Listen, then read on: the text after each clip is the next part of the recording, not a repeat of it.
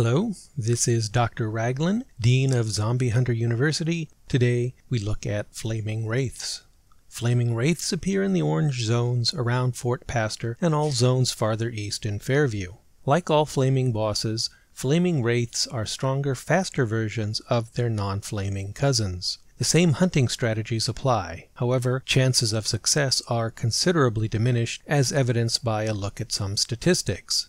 A flaming wraith has 30,000 health points, twice as many as a normal wraith.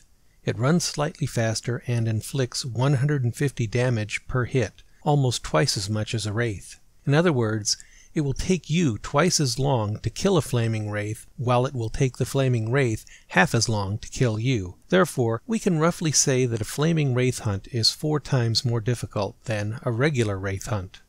How are students to compensate?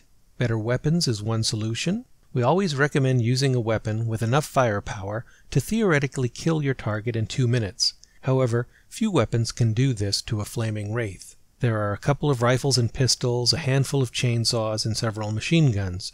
Many of these are limited edition or unique items, very expensive and hard to obtain. No shotguns or melee weapons fit the bill, and as always, we eschew grenade launchers because they do not focus their firepower on a specific target, which is what you need when you're hunting a boss. With so few weapons to level the playing field, students need to have their stats in place before taking on flaming wraiths. You need agility, armor, and endurance in order to survive long enough to kill the wraith before it kills you. Assuming undergraduate students cannot afford an expensive minigun and do not have their build sufficiently developed to take on a flaming wraith, the best solution is a speed boost, which increases speed by 35%. In this video, we see Nahum Gardner, a level 83 student. That's fairly advanced, but his stats are not optimized for the rifle he's using. His accuracy falls short of reliable on-screen aim. This puts him in a position not dissimilar to that faced by many lower-level students. Yet, as you can see, he does very well, not because of any particular skill, but simply because of the speed boost. The first thing to note is that Nahum Gardner can outrun the flaming wraith. He does not need to dodge and weave. This allows him to retreat in a straight line, which means that the flaming wraith will follow in a predictable path, allowing him to shoot at it even when it's off-screen. Although not necessary, we prefer walking down the yellow line in the middle of the road because it can be used as a sight, in a sense, to help aim at the unseen flaming wraith.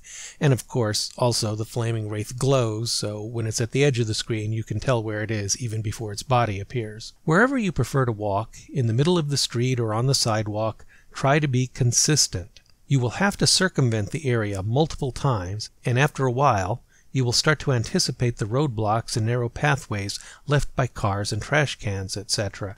Nahum is using a Rebellion rifle. This is a unique item that cannot be looted in Fairview, but it's not much more effective than a VS Vintorez rifle or an Alpha Bull revolver in terms of damage per second, so either of those less expensive weapons can work for students. We recommend rifles because their greater accuracy requires fewer stats, but even a revolver can do the job when it's optimized. We should note that long-range rifles are preferable for sniping at flaming wraiths at a distance, but with a speed boost, that advantage is not really necessary. Close-quarter rifles like the Rebellion and the Vintorez will do the job. Using a Rebellion rifle, it takes Nahum well over 10 minutes to kill the flaming wraith, although we have shortened the video. Toward the end, Nahum is able to switch to his corpse grinder chainsaw in order to finish the job. He can do this because the flaming wraith is weakened and easier to stun. Also, the flaming wraith is a very fast opponent. Consequently, while pursuing you on multiple circuits around the block, it will outrun most of the aggro, giving you a chance to face your target one-on-one. The chainsaw will deliver much more damage per second than the rifle. Also, it saves on ammunition. In fact, if you're lucky enough to trap the wraith inside a fenced area, you could kill it using only the chainsaw. Assuming you're not going to be using drug enhancements, how can you kill a flaming wraith? Let's look at some methods, some weapons you can use. First, the Hammerhead 47 assault rifle, which is our preferred weapon for hunting flaming wraiths. There are 2 reasons for this. 1, it has enough damage per second to do the job in under 2 minutes. 2, it's less inaccurate than heavy machine guns and miniguns, so there's a better chance of hitting the target. Even so, you can see in this video that I tend to fire in short bursts when the flaming Wraith is close instead of simply spraying bullets non-stop, because I'm waiting for the Wraith to get into range where my bullets are likely to hit it instead of wasting them on empty air. I should also note that assault rifles have a lower firing speed than heavy machine guns and miniguns, but they inflict more damage per hit, which means that less ammunition is necessary to kill the target. The lower firing speed does provide less knockback, but the knockback from the assault rifle is enough to provide protection from aggro if you're careful. After several minutes, which we have edited, the aggro thins out and the flaming Wraith begins to weaken. So I switch to a corpse shooter revolver, which inflicts less damage per second than the hammerhead, but is more likely to deliver all that DPS to the target thanks to greater accuracy. This is the strategy we recommend regardless of what combination of weapons students use during a flaming Wraith hunt. Begin with a machine gun, which will protect you from aggro and inflict as much DPS as possible. Then finish up with a rifle, revolver, or chainsaw. Any of these three will reliably deliver all of their DPS to the flaming Wraith. Now let's look at some other weapon possibilities. Here we see Yuki 08 using a Street Dog 99 submachine gun. This offers knockback and DPS equivalent to the hammerhead, so it meets our basic minimum requirements for killing the target in theoretically under 2 minutes. Students developing critical builds without the strength necessary to equip assault rifles or heavy machine guns should use this weapon.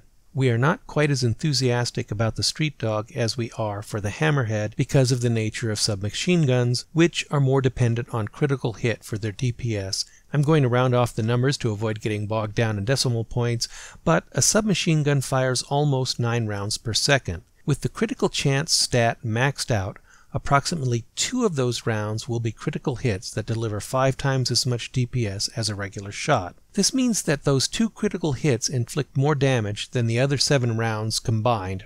Now, if you're firing into a crowd of aggro surrounding a Wraith, there's a good chance that most of those critical hits will land on other zombies, wasting most of the damage. So even though the Street Dog expends as much damage per second as the hammerhead, there's a chance that much less DPS will actually be inflicted on the flaming Wraith unless you can isolate it from the surrounding aggro.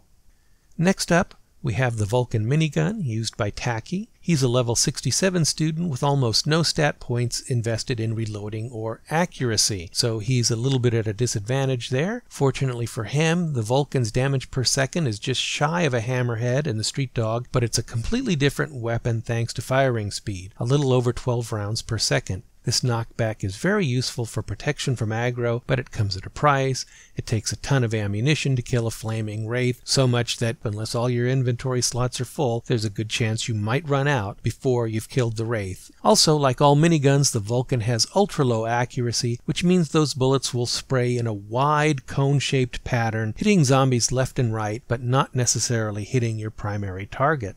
We recommend the Vulcan, therefore, only for students concerned about being overwhelmed by aggro.